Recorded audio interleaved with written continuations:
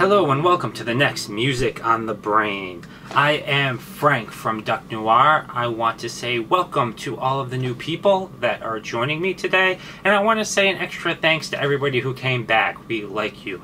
Hope you come back more. Today's episode, I'm going to kind of pick up where the last episode left off, which was when I was listening to music in middle school and high school. At that time, what got me into it, if you didn't see the last one, was punk. Now this one, I'm going to talk about an unrealized inspiration at the time, and I guess that's a weird way of saying an unrealized inspiration, but I'll explain. When I went from punk and I was still listening to punk, I started buying a lot of soundtracks, and I bought them so that I could actually hear lots and lots of different genres of music and expose myself to new bands. At that point, I really did start trying to consume as much music as I could, which leads me to this unintended inspiration. For some reason, there was a string of soundtracks that all came out that had the same Nick Cave song, Nick Cave and the Bad Seeds.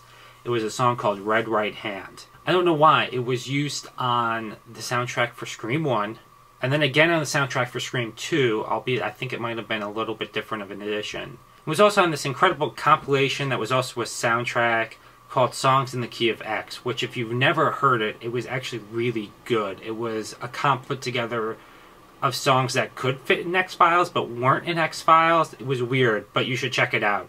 It had lots of really good artists on it. So I really loved this one song, the Red Right Hand by Nick Cave, but for some reason I never went out and got another Nick Cave album for a long time.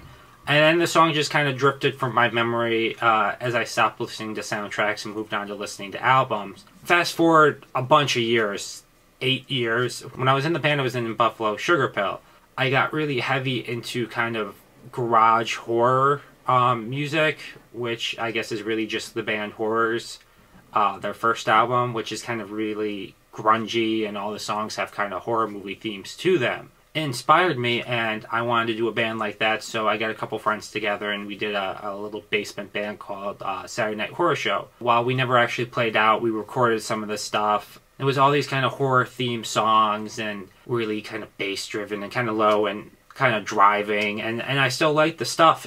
And while the band dissolved, I actually took a couple of the songs and did them with Sugar Pill, and then on the album I recorded with my wife, I did one of them.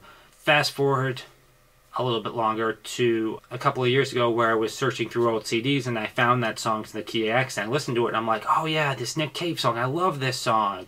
And it just blew me away because I'm like, wait, this kind of reminds me of something. And I went back and I looked at those old Saturday Night Horror Show songs and I was like, oh my god. I hadn't had Nick Cave in my head when I was playing it, but I could see the fingerprints all over it. It was very inspired by this Red Right Hand song.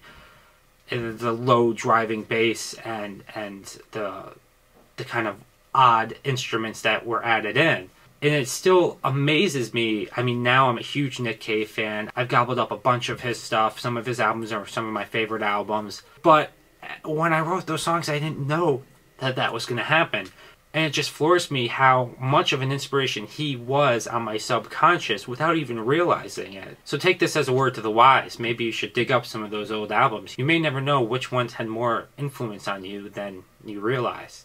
Make sure you click subscribe to stay updated not only on this vlog but also on the Duck vlog, which is the vlog where I play music from my band.